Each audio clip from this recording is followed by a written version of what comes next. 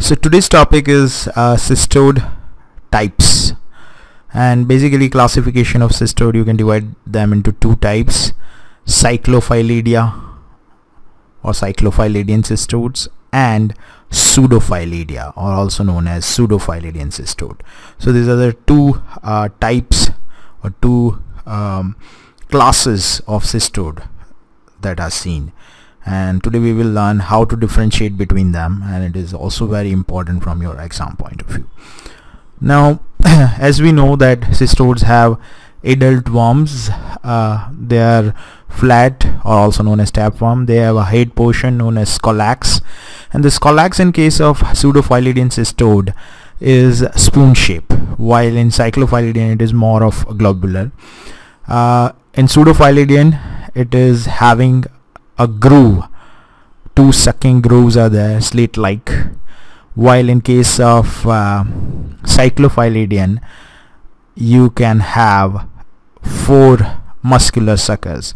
I have drawn here 3, but actually one is on the back side because I cannot draw 3D diagrams, sorry for that. But basic difference is you have sucking 2 slit-like grooves in case of Pseudophyllidean and 4 muscular suckers in case of Cyclophyllidean. If we talk about body segments, then body segment have genital pore, and this genital pore is usually opening into the center of the body segment. So the male reproductive organs, they open via this genital pore into the center of the body segment.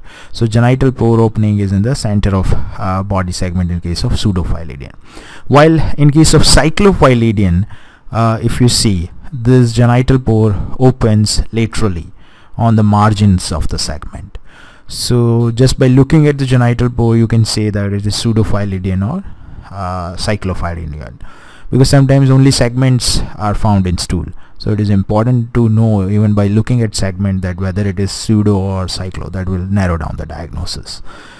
Now the uterine pore is also opens in the center just besides the genital pore, and in case of Cyclophyllidean there is no uterine pore. Uterus has no opening on the segment, it ends blindly. Okay, now the type of uterus or morphology of uterus, it is usually coiled in case of Pseudophyllidean within a segment, while in case of Cyclophyllidean you can see different kinds of morphology from worm to worm, but 3 major types I am showing you here. First is sac-like uterus. Second variety is a uterus which is centrally situated but having lots of lateral branches. So branching of uterus, and sometimes the number of branches can differentiate some worms that we will discuss in few worms later on. Now some are showing you that uterus is filled with egg capsules. So in Pseudophyllidean it is simply coiled, while in case of Cyclophyllidean you can have 3 varieties: either it is sac-like, or it is branched, or it is containing egg capsule. So that is one morphological form. Second morphological form is eggs. Eggs which are released from the gravid segment. They are usually operculated. Operculum is an opening of egg which releases the content outside. So this operculum is seen in case of Pseudophyllidean cystode. So operculated egg are usually found in Pseudophyllidean. This egg, when they are released, they are usually immature. So operculate immature eggs are there. In case of Cyclophyllidean, they are more or less spherical in shape. They are mature egg having this 6 hooklets, or actually I should say 3 pairs of hooklets, and they have 2 layers around it, and the inner layer is radially striated, and it is known as embryo 4, which I am drawing right now. So this is the embryo 4 which covers this 6 paired hooklets containing ovum, mature ovum. So So as you can see, there is no opercula. So these eggs are non-operculated. They are mature eggs with 6 hooklets or 3 pairs of hooklets. They're having an inner layer known as embryophore, which is striated layer.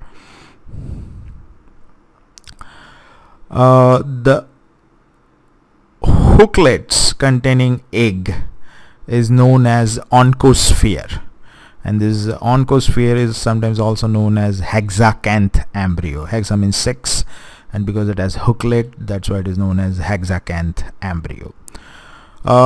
It has an outer layer also, which and between inner and outer layer there are yolk granules, but this layer is usually lost in case of stool.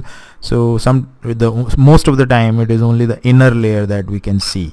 So a non-operculated egg with an inner layer of embryophore with mature egg is seen. Now if we talk about larval forms, that means baby worms, then what are the different larval forms that you can see? In case of Pseudophyllidean cestode, the first larval stage is a ciliated embryo with 6 pairs of hooks. Sorry, 3 pairs of hook. That is total 6 hooklets. So this is known as ciliated or coracidium, also known as the ciliated embryo or ciliated larva, that is known as coracidium. And the oncosphere, which is released from Cyclophyllidean cestode, it is usually non-ciliated, having 6 hooks or 3 pairs of hooklets. The second larval stage is procercoid larva, and third larval stage is more elongated, more developed, that is plerocercoid larva. It is more solid compared to procercoid larva. Now sometimes people don't consider coracidium or ciliated embryo, the first stage larva, as first stage. In textbook sometimes it is written that procercoid is first stage and plerocercoid is second stage, and they consider that ciliated coracidium is oncosphere, which is released. So anyways, but we are discussing differences.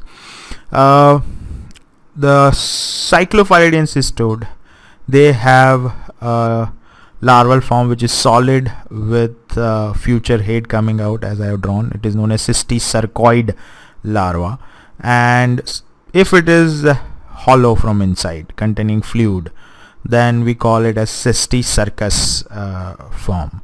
So as you can see, future head is seen, it is cysticercus, and sometimes there is a big structure with lots of future heads inside it, and it is sac-like. Then it is known as coenorus. So sometimes coenorus larval form is seen in some Cyclophyllidean cestodes. And hydatid cyst, which is seen in case of Echinococcus granulosus, the dog tapeworm. Here you will see lots of big cystic structures having many scolices within them. So this is the biggest larval form that you can see. So these are different larval forms in case of pseudo as well as Cyclophyllidean cestode. So I hope the differences are clear.